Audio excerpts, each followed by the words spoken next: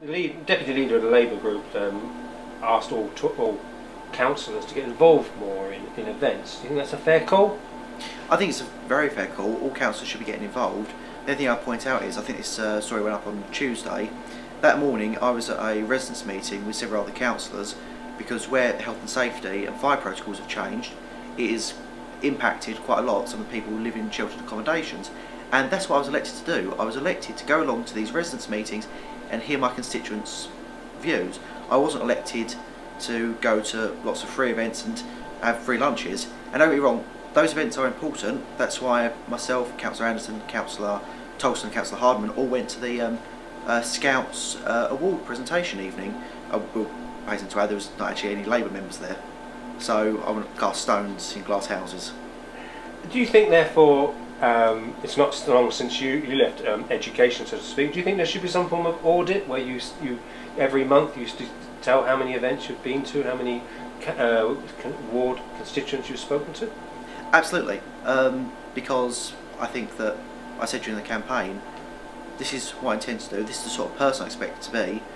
If you don't think I've done a good job in 4 years, get rid of me. So I would absolutely support an audit, and once again, the deputy leader is quite right, councillors do need to attend things, but I would just remind her that councillors don't always do the glamorous things. Sometimes they are literally on the phone for hours, combing through casework.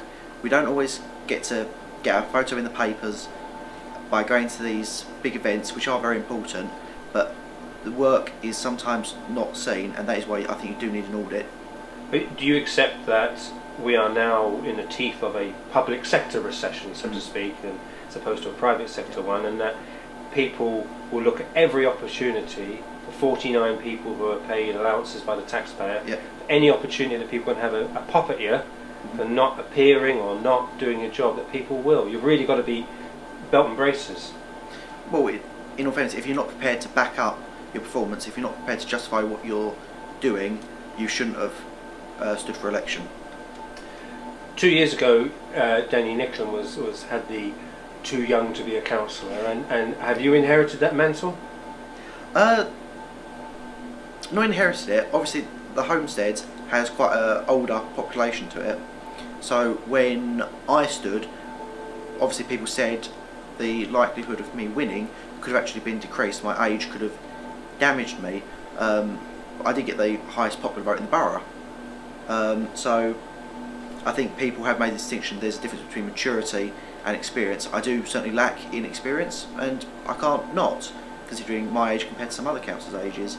But at the end of the day, I'm here, I'm doing the job, and that overshadows any question about age. So issues, for example, the budget. What's your take on the budget? Obviously, we've been on a spending spree for far too long, and it's very simple: live within your means. I'm not going to be childish and say Gordon Brown caused the global recession, because of course he didn't. But the point is, every family knows that you need a rainy day fund just in case if things go bad, and that is why I think it is quite dangerous of John Kent to be saying that he won't be supporting the reserves, because we would like as a group about 7 million now in the reserves fund. We've only got around about 2.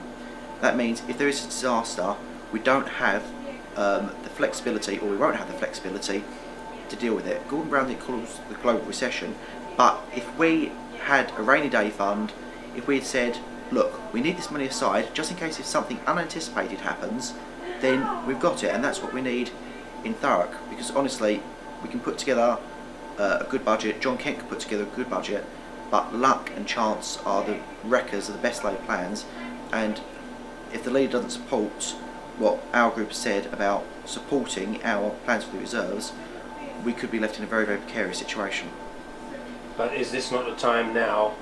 I was about to say the electorate has spoken, but the electorate did speak, and then things happened in the chamber. Is this the time for all 49 people to get behind a budget and move forward? This is the time to agree on what we agree on and be quite honest about that, and then have constructive comments about what we don't agree on. John Kent has been extremely fair with trying to work with the opposition. I've spoken to him on a couple of occasions, issues that concern me, like the youth cabinet, and he's been very, very fair and courteous in dealings with us. But at the end of the day, I do genuinely believe that we need the reserves, and this will be an area that we will be a very, very vigorous opposition on. You mentioned the Youth Cabinet. St Cllr's put a bid into the Youth Cabinet recently, and they were told that the money they were looking for isn't there for a trip to Ecuador. I don't think there have been many tears shed over students not being able to go to Ecuador, but the cuts are going to appear here and there, aren't they?